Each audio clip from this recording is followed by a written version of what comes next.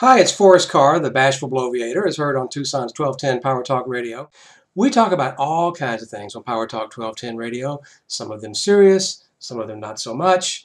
This kind of falls into the category of not so much. This is a story about a common house cat who likes zombie movies. I swear to you, I'm not making this up.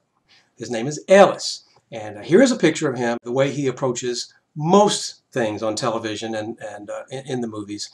When something's playing on the TV, he's normally not paying any attention. He's catching Z's and really could care less. But one night, I had custody of Ellis because we were in the process of moving from Albuquerque to Tucson. So I had Ellis all to myself. And I noticed as I was watching one of my zombie movies that he was interested. He was sitting right up on the armchair of the couch looking at the television and stayed there. Now, normally, you know, cats have a very small attention span. They're kind of like politicians. They'll check something out, they'll move on, they'll forget about it. He stayed there. He stayed glued to it.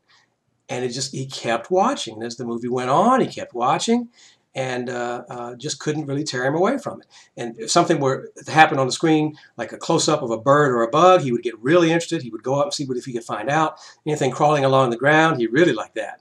Now, I've had cats display momentary interest in television before. Here's a shot of our cat Artemis from several years ago. He found Nemo and had a momentary fascination with that particular character. That lasted like 5 minutes, and then he never watched television again, as far as I could ever tell. Ellis kept watching. And so a couple of nights later, I put on a different zombie movie, and there he is right there on the couch watching it. You could not tear him away from it. He just kept watching it.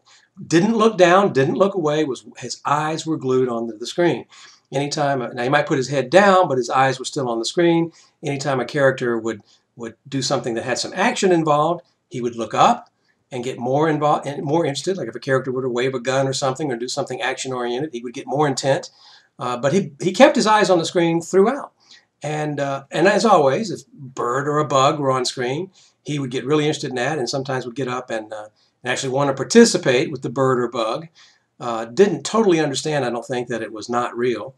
But even when there was no bird or bug, he was just watching the TV. Now, Deborah comes home for a visit as we're in this moving process, and she grabs the cat and tries to love him up. And he's interested in the zombie movie that I had on. He's not, you know, normally he's very affectionate, but not on this occasion. He wants to see the zombie movie. The screen here, the television screen is off to the left side of the photograph, out of the photograph, so he's watching the TV. Now, I swear to you this is all true. Ellis, to this day, continues to like zombie movies. Now, we've since moved to a little bit bigger place, so I can no longer get a shot of the television next to the couch, and Ellis is further away. But trust me when I tell you that he still does like zombie movies, but not any other kind of movie. Don't ask me why.